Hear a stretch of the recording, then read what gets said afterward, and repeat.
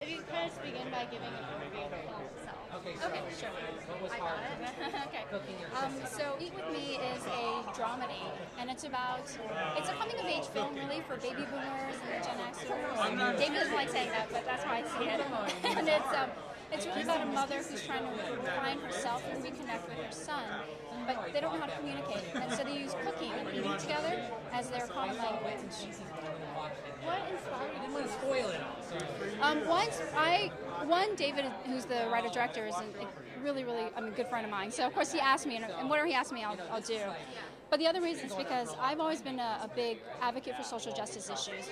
But I believe in educating people by not hitting them over the head, but by entertaining them and getting them to start thinking about issues they may not have thought of before.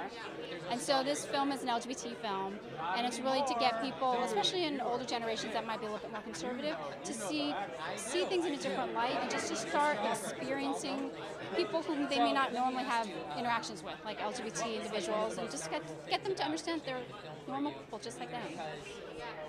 It was different or new for you, or just something?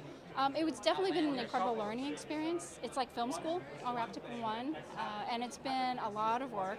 But at the same time, I know for both David and I, we've both really grown throughout this process, and really, I think, discovered not just what our voice is, but also what's important to us in filmmaking. So it's been an incredible experience. That being said, you want to produce more films like this?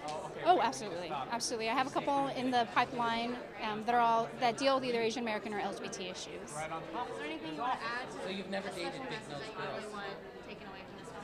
You've kind of gone over that with your love. No, I thought you were going to go with like hard-headed.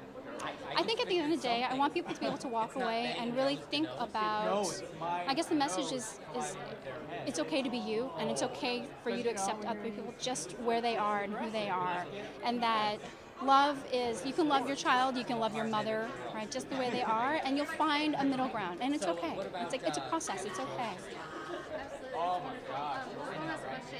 Have you ever worked with the LA Film Festival? He's so What's your sweet. experience So open to share. So this is the first time I've been a part of the LA Film Festival, and so far I have to say it's been amazing. I mean, they're so supportive of filmmakers. They are incredible about developing the filmmakers and building our networks, and so this was like the best place for us to start because it's really been so welcoming and so supportive and nurturing.